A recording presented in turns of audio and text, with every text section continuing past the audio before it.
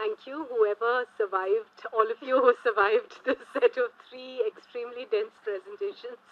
Thanks for coming and for being here. We'll take questions now, and we'll take a few questions, and then you can say if it's addressed to which of the speakers it's addressed to. You can say, and then we let each of the speakers answer it, and we can take more than one round of questions since we are all well within time. Yeah, go ahead. I request you just to, just briefly just say your name and introduce yourself, just briefly as you ask your questions. Hi, thank you. That was an excellent set of presentations and they were not heavy at all. I'm Poonam Eluwalia. I'm from the World Bank.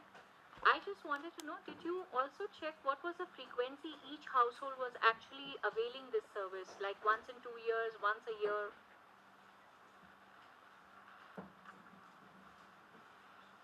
Yeah, and I have just one more question. Is that so? In the first presentation, you mentioned that in Dehradun, or I don't remember the name of the city, there was some facility where the sludge was being dumped. So, was the municipal authority charging something for dumping of the sludge or not? Only these two questions. Okay. Yeah.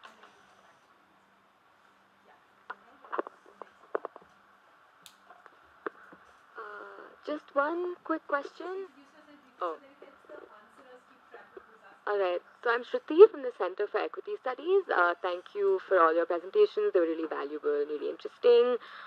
Just one question. So in the summary of the three presentations that came at the start of the third one, so they talked about agreements that were made related to market allocation in one of the sites that was surveyed. So could you kind of talk more about how those agreements were made? Was it like on the basis of location? Because if it's like a one-time relationship between the service provider and the customer, like how are agreements on market allocation actually made?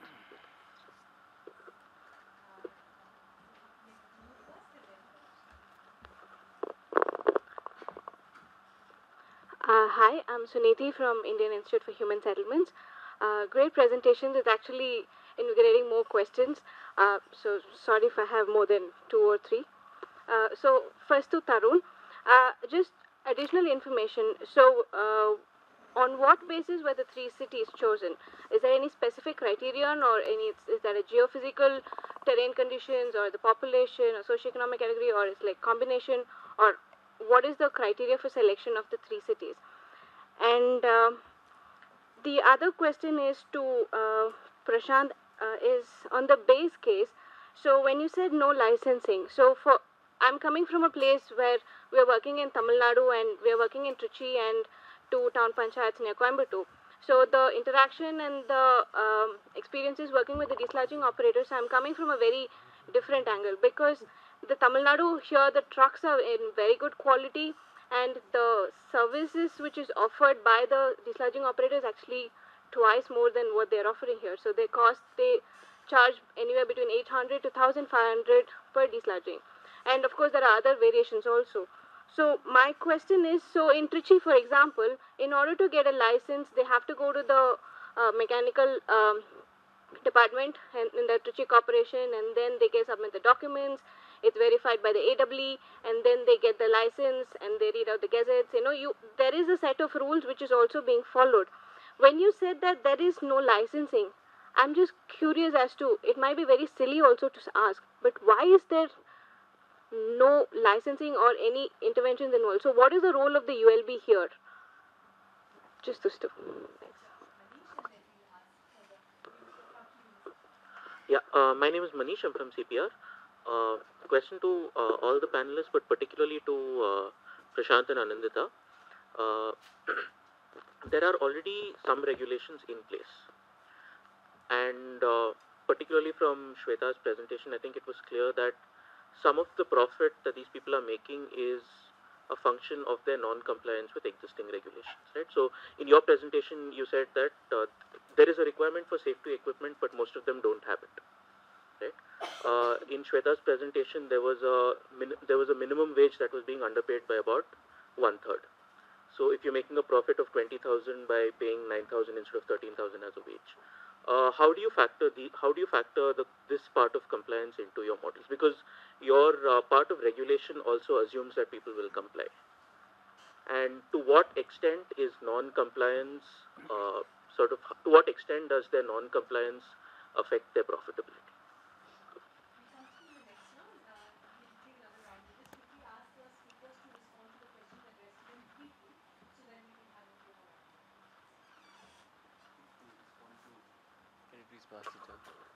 The question that you asked, yes.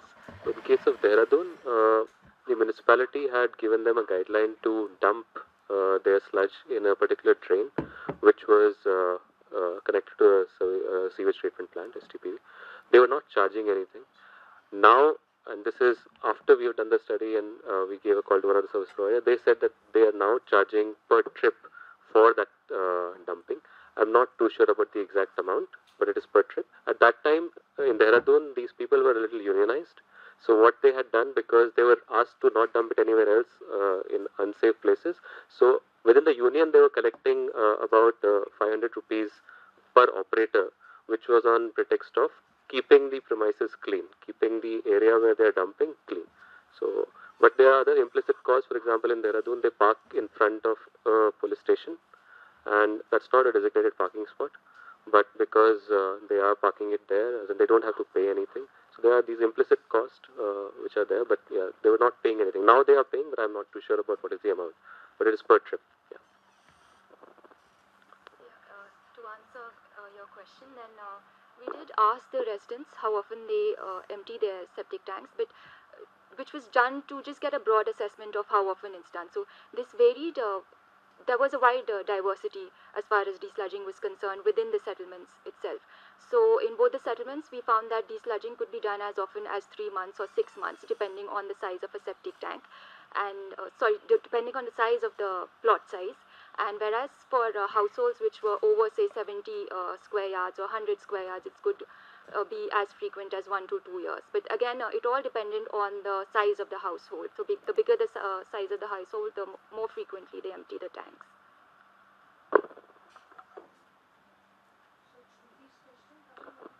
Which was on the role of ULB?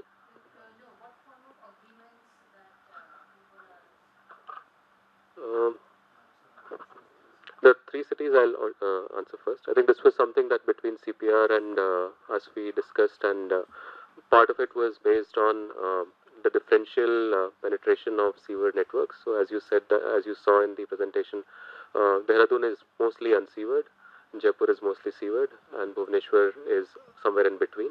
Also in terms of the policy landscape, it was Rajasthan had just come out with the FSM regulation, modeled around the national FSM regulation. In Dehradun, in Uttarakhand, there was absolutely no discussion around it, and in Bhubaneswar, there is a long history of it. So I think that it was mostly on some of these factors that we chose these cities between us and CPR. And could you repeat your question? I think there was a question on how these arrangements are formed. The arrangement between... Yeah, just in terms of, so we talked about market allocation between different operators who have agreements between them. So I was just wondering what those agreements were. Like, were they based on the area? Were they based on the type of client? How were those arrangements I think there is a distinction also in terms of, I think, so there, in different cases, there are some examples where there is absolutely no allocation, where there are very informal market allocation. It is not, put on paper saying that, okay, these are the areas where only this operator will operate, and then there are areas where other operators will operate. There are these allocations which are mostly based on, I think, completely word of mouth, but there might be some overlap in terms of the same operators might operate in other areas as well. So these arrangements are not done in a very, it's not very clearly defined. I think that's what you also... Please correct me. We see that the call is taken central, like Balraj, who is the biggest service provider and owns 5 trucks, kind of takes the call and allocates between themselves. But it's not written allocation, or it's not based on whether Shweta is around house number 476, then Shweta goes. May not be, like those trends we couldn't capture in this. So, in Jaipur's case, for example, most of the locations where they service, which is mostly informal housing, are on the fringe of the city. And these operators are on the ring road of Jaipur. So again, because the bulk of the service providers are on the fringe, and then they end up operating for most of the market which is on that side. But then there are 3 or 4 operators which are in the old part of the city, near Gatki Guni and in the old fort area. So then it is based on the location by default that these allocations happen. Same in Bhubaneswar. Bhubaneswar had multiple places where they had an implicit understanding that these are the areas where only we will be situated. These are the areas where you would be situated. But in terms of the customer, I don't have a feeling that okay, I'm only going to call people who are there because if I've seen a phone number or if through word of mouth I have heard about somebody else, I will just call that person. But there is no, I think, evidence of saying that okay, there is a centralized force which says that okay, no, you go to this allocated path. Yes. Yes. Want to begin? So, to Sunidhi, I guess what we mean by no licensing is just very simply that there's no licensing, that they just can start up, that an operator doesn't need any kind of permission or authorization from any kind of local authority to carry out this kind of activities. And that assumption is based basically on the fact that none of the case studies we've seen have reported any kind of licensing systems. Doesn't mean that there aren't regulations in place for it. There are. It's just not been enforced, and there's also not much awareness on the ground, as Shweta pointed out. Just to add to that, so we have found cases where these tractors, which are basically used, opt-in for agricultural uses, are now being used for these collection services. And what is happening is these tractors, because they do not have any form of authorized licensing from these urban local bodies, they most of the time they don't want to cross even the main road, because then the police can come hard on them and ask, what are you doing, or why are you doing, whatever. So they have reported that they don't want to cross the main road as well in case there, or they do in the wee hours when, at 6 a.m. in the morning when there's no one around, they can go to far off distance to service. But otherwise, as you are pointing out in Tamil Nadu and Trichy, I think we are a long way, it's a long way to go there. I'll just respond to Manisha's question. So, how does regulation address the question of unsafe labor practices was the first one, right? So, the simple answer is that in our model, we don't change our labor costs at all. So that is something we will have to build on going forward. The reason is that I think we just couldn't find enough credible data to understand how these labor costs will change in a regulated market. How much is the cost of protective gear? How many workers will you charge? Will you cut down on your labor force because you have to give them protective gear? All these questions. The regulations, so the DGB regulations do require that you have protective gear, but they don't outline, as far as I know, any penalty for that. But I could be wrong. What part of profitability in the base case and the non-regulated case is due to unsafe labor practices? A big amount, because our labor costs are, they aren't as high as Shweta's cases, but it's between 20 to 24%. So you can only imagine that if those costs go up, then their profits will go down. Yeah. So yes, there is a big. So informality does impact profitability.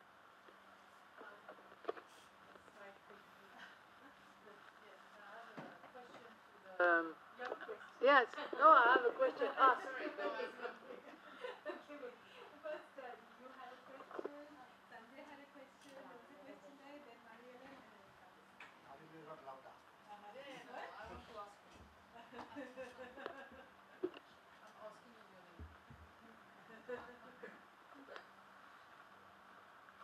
Hello, I'm Samuel, research scholar from Center for Informal Sector and Labor Studies, JNU, and I have some 3 questions. One is the entrepreneurs, I can call them as contractors, are the serious violators in this case. Second, I didn't find any mention of the MS Act, which brings in some kind of regulation with regard to this occupation. So I never found that in the presentations, which is something very serious. And the third part is actually with regard to the role of the urban local bodies, or maybe Delhi being a metropolitan city, maybe the Jal Board, which acts as the role of water supply and sewage system. What kind of regulations are they bringing of these kind of, it's completely illegal.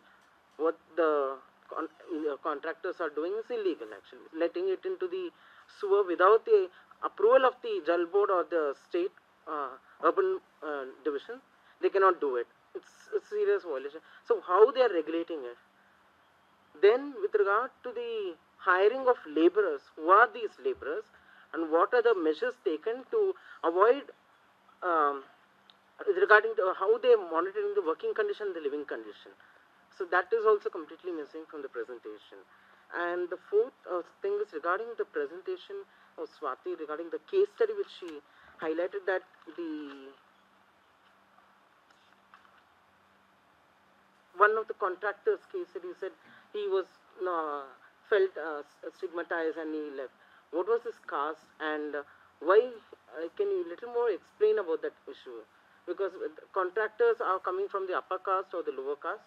If he is from the lower caste, now because there is a new scheme that is being brought out by the National Commission, National Safai Karmacharis Development Corporation, is a scheme has been brought. That is, the worker itself will be becoming an entrepreneur. That means he will be given credit to purchase the device or a jetting machine or anything to clean the sewer or septic tank, and he will be hired by the Jal Board or the urban local bodies.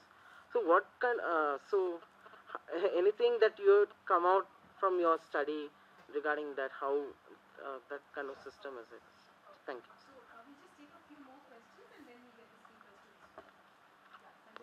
Hi, I'm Sanjay Singh from PSI. So I have two questions. I don't know from which presentation, but my question is in regards to Aya Nagar, where you mentioned about equal delegation of work. I believe this will happen in very disciplined market. So how this happens and how it benefits to the tanker operator or the consumer as well. My second question is in regards to the presentation where you talked about the cheaper access to finance. I understand these tanker operators get finance from the bank because these tankers are registered in as a vehicle, so they have access to finance. So what kind of finance we are envisioning if we provide some sort of cheaper access, and what is the meaning of cheaper access? Because the bank is there to provide some sort of access to the finance. Yeah. Thank you.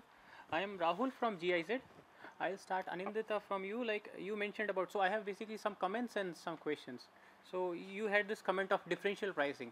So just to share our experience, we had just prepared one I would say a business model for one of the towns for which we had supported for FSM treatment and all. So where we had introduced this differential pricing. So basically we had very basic simple bifurcations. So based on property taxes, very simple. So you don't have so many chances. So one is I would say with tin sheds. So simple houses with tin sheds or kacha houses, and then you have pakka houses for residential and then institutional differently. That was one comment. Then question to Shweta. You mentioned about this frequency of desludging, 3 months to. So I come to this basic question: are these septic tanks really septic tanks, or these are holding tanks? So is there is some outflow from these septic tanks, or is it captured, and are these watertight structures which are emptied regularly? That is one. And then my question to Tarun here is, one comment here is like Dehradun, you mentioned there is no policy, but last year's Uttarakhand came up with septage management protocol, which is applicable to all the municipalities, which have to go for by them, and it is a rule which is a regulation, and they have to abide by them. So it is not that there is no such regulation or rule for that state, which is not applicable to that any city. So it was notified in September 2017. Okay, yeah, okay, and then like in the way forward, you mentioned improving working conditions, trainings, safety, right? And this is something I want to discuss here with everybody. Like we talk about regularization, licensing everywhere. Even if you see the national guidelines or the recommendation, everybody talks about regularizing. But first is, let's understand from the point of the government, to whom you can regularize. What does regularization means? First is you allow them to dispose at a particular point. Now what is that point? Which is basically a treatment site. If it is not treated, then you are violating the EP Act or the Water Act. So you cannot allow anybody to dispose it in the open, right? Now if you talk about numbers, how many towns in India are there? I say more than 4,000 towns. How many STPs, treatment facilities you have? Forget about FSTPs. Even if you go for co-treatment, the CPC says on paper, not even 500 towns are functioning, right? Say, so you see, most of them you don't have treatment facilities. So can I, as a government authority, really regularize the system because I don't have a treatment facility, because I don't have a point for disposal. So can I regularize it? Not really, because I will be violating them. So then this question of regularizing is not really practical for them, because then they would be more answerable then.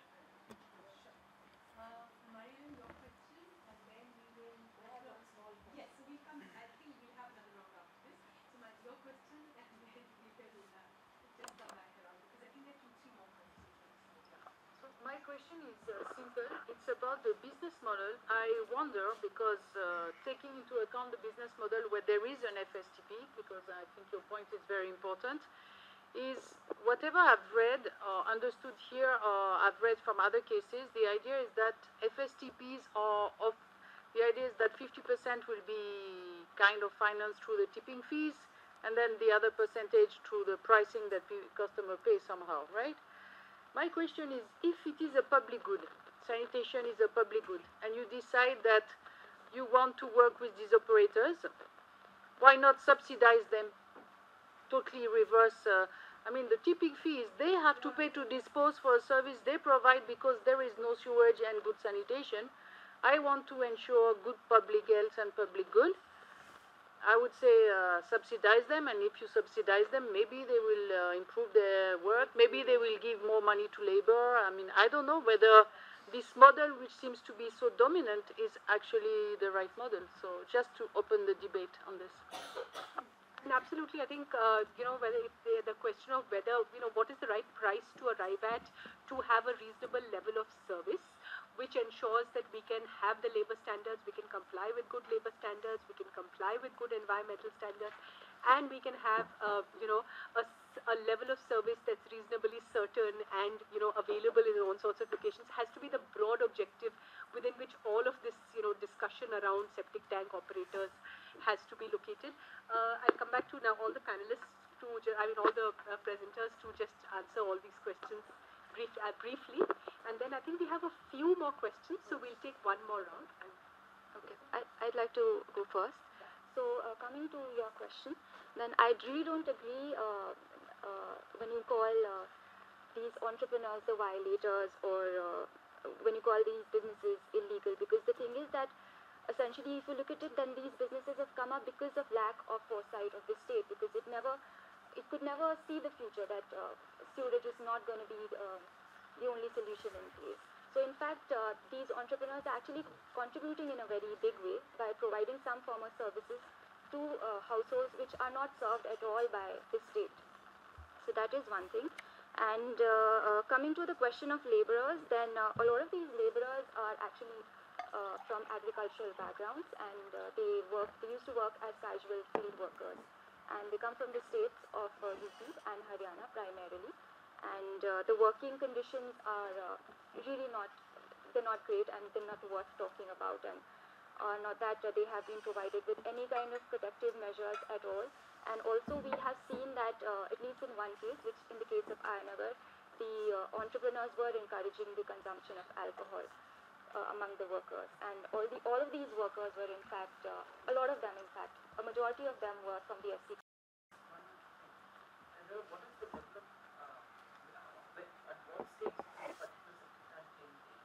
Complete decomposition or before it's slowly, if it happens before only, So I don't think it completely decomposes. that is poison. Yeah. So that says only after complete The manual contact, as far as it's happening, there's a lot of violation happening in the sector. The reason why we are interested in this sector is because the mechanization, the potential for mechanizing the cleaning of septic tanks also comes from this sector. Like basically, ideally, in an ideal world, with a higher level of equipment and better tanks and with a better level of regulation and with better standards of containment structures, better construction of septic tanks, you would be able to have a situation where you are providing a mechanized service. So that's the potential story that that we would like to see. I mean, that's the whole talk around formalization, regularization, enterprise size. We are nowhere close to that yet, though. I mean, all of this discussion is actually very preliminary in the sense that if this looks like very little data, there's no other data available about these people. So, but absolutely your concern, absolutely we appreciate it. Also, you had asked about the particular entrepreneur who spoke about being stigmatized by his friends. So this entrepreneur was a Jata, but Jata from Ayanagar. But I wouldn't say that stigmatization was restricted to him because he was an SE. In fact, in the other side, we found that another entrepreneur who was a Jat, he complained of stigmatization. So he had difficulty finding a suitable match for his son. And next, coming to your question on equal delegation of work, then in Ayanagar, the way how they do it is, what they've done is that every day these entrepreneurs assemble at this common ground, and there's one group of entrepreneurs, primarily the Jata of entrepreneurs, who who oversee that work is divided between the entrepreneurs equally. So what they do is that they have this notebook, and in that particular notebook they record how the work is being allocated every day. So every entrepreneur is free to come and check this particular notebook, and in case they think that there are some discrepancies, then they can question the entrepreneurs and so on.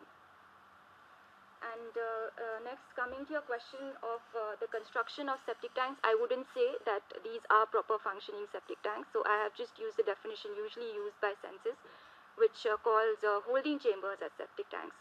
So, so as far as the construction of these so-called septic tanks also go, then they also vary. So in some cases that these could be completely sealed, they have no outflow connection at all, and for either gas or the effluent, and in those cases they could be emptied after every 3 or 6 months. Whereas there are certain cases of septic tanks that were constructed such that there was some outflow as well. But the outflow, the particular outflow connection could be blocked with some kind of a cap on top, and again it works like a holding chamber again itself. So yeah. I think a question that you had asked about was the role of ULB, I guess, and also to respond, to add to what Shweta was saying in terms of the perpetrators. I think there are parts of it which are in violation, which they definitely do, but in terms of an essential service, this is something that they're providing, and ULB itself is providing, so it's an essential service. In Bhubaneswar and Jaipur, there are service providers who are empaneled with the municipality. In Bhubaneswar, there are actually 9 trucks which are doing the same service. In terms of regulation, also I think you asked that what is it the ULP is doing. In Bhubaneswar's case, I think they are the ones, and I think Akshay would be able to tell a lot more in terms of what the State Urban Development Department and the Municipal Corporation of Bhopal has done in terms of identifying the way in which these service providers are functioning, looking at their working hours, looking at the routes that they are taking. They are talking about even what I think Ananta included in her, where they're trying to do a tagging of the houses where the septic tanks are there, so that there is an efficient way of rationalizing the routes. In Dehradun and Jaipur, I'm not aware. I don't think that the municipality is doing a lot in terms of regulating the operators. They don't even know how many operators are there in their city. The corporation doesn't know that how many operators are operating. They have very ballpark figures.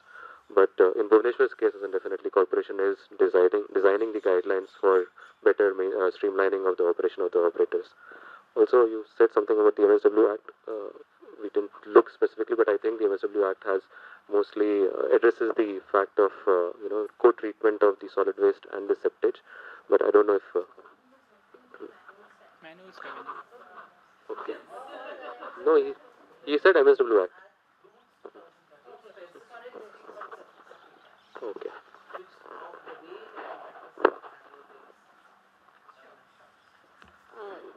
Sanjay ji, on the cheaper access to loans, what we were wondering, we don't know as of now whether.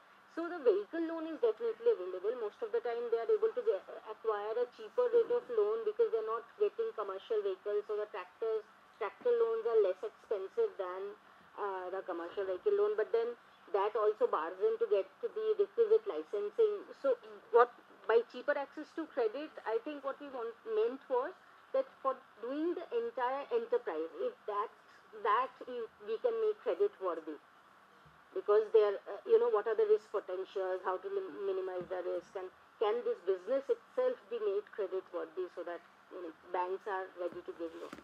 So they are getting vehicle loans, no doubt about it. That also we see in our case studies.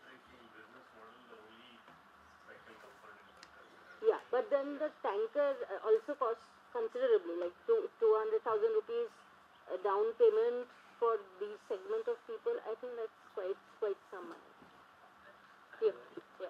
So I think also the other thing we try to consider is that there is certainly, even in the unregulated and informal case, there are certainly examples where they either use chit funds or they take borrowings from their family and friends to finance it. So it's not like they don't have access to credit market, but they certainly don't have access to the formal credit market because these are not the kind of enterprise that banks tend to finance. I guess what we're trying to say is that if you did have access to the institutional credit market, would that be cheaper for you or not? We'll take your question. There was a question. Oh, okay, right, yeah.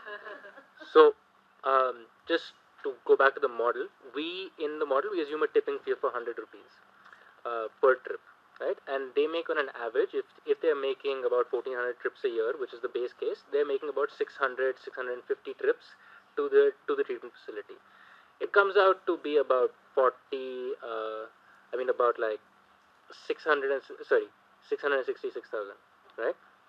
But somebody did a calculation that if you had a 30,000 KLD treatment facility and you had 10 trucks carrying a full load of 3,000 cubic liters to this truck, to this treatment facility every day, the tipping fee that you would charge to cover your full O&M cost is about 3,000 rupees.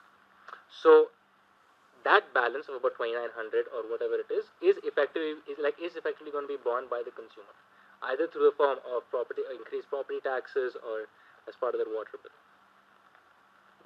And to add that, the best thing would be subsidizing though, but then whether the government has the potential to subsidize, that is one question one needs to, even the, yeah. Also, yes, yeah.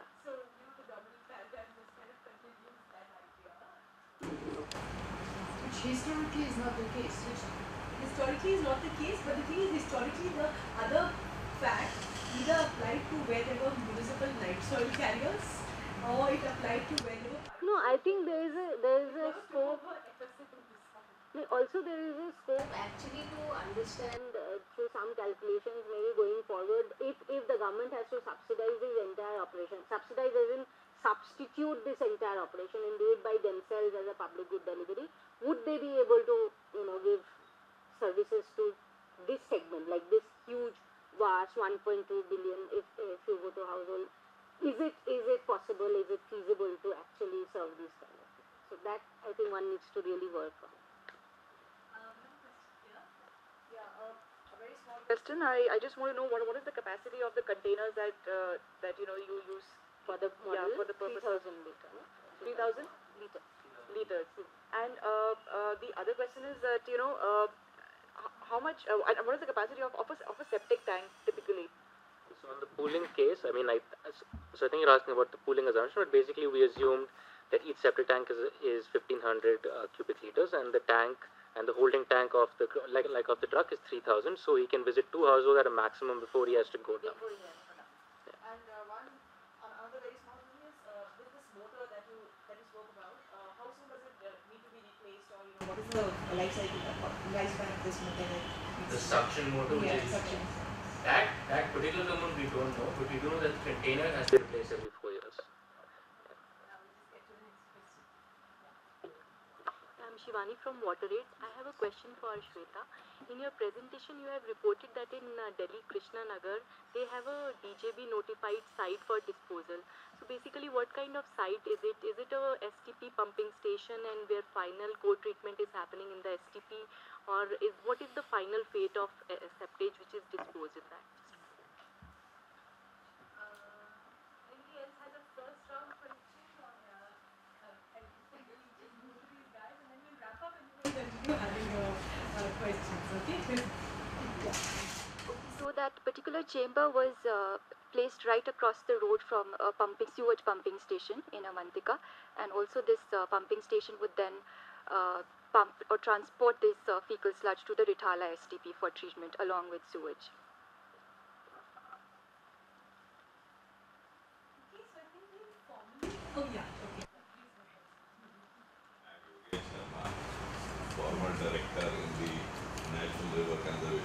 Directorate and briefly advisor to the Namami Ganga. What we are seeing here is an evolving system.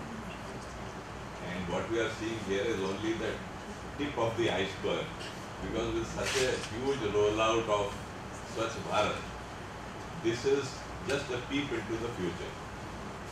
But this has happened earlier. In my own personal experience, it has happened.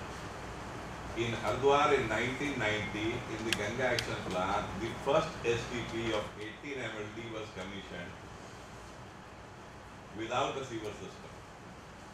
Now the contractor, if he completes it, he has to have his money, because he will hand it over to you and go. Whether you have a sewer system or you don't have a sewer system. So his performance guarantees will lapse. So the STP was started, there was no sewer system, there were only a few septic tanks in the city, and rest of it was manual scavenging. So the Government of India provided trucks to the municipal corporation, the fecal matter from the pail depots and put it into the sump of the pumping station, and this operation carried on for 2 years. And also something similar, but 3 times the size. A German company named Storing had started manufacturing gully pit emptiers and suction machines. And also they were using some jetting machines for cleaning sewers. So some of them were purchased and gifted to the Municipal Corporation of Hardwar so that they could keep emptying all the septic tanks and bringing it to the pumping station sump. This operation also carried on for 2 years. But because it was with the Municipal Corporation, it was a highly inefficient operation. There were very strong rumors in the press that lot of money exchanged hands between the civic authorities and the people who wanted to get the service provided to their households. And I have a feeling that it is perhaps the private sector with its entrepreneurial zeal that it will be able to carry this kind of work forward. As far as Madam's concerns, a very genuine concern, in trying to help a very poor segment of service providers by providing some form of subsidy. The previous experience in this regard is that only the poorest get involved in this work out of dire need. The moment you provide any kind of facility or handout, the service goes completely knocked out. For example, if a tractor is provided to a person, if all of us contribute and provide a tractor, well, he'll sell it off the next day or rent it out because he needs the money, and for him that is too much money. So chances are that if we provide too much subsidy or any kind of soft assistance, the service will get knocked out. It is completely on a need basis, need on all sides. And I think only thing that we can do is, if we really want to help, we have to keep the local body off and the police from harassing the service providers. Too much regulation will just kill it. Thanks for that closing comment. I think we'll wrap up formally now. I know you guys have a few more questions. Your panelists are here. You can catch them and continue this conversation. And as we discovered in the course of all these studies, there's so much more that needs to be done and understood in this area.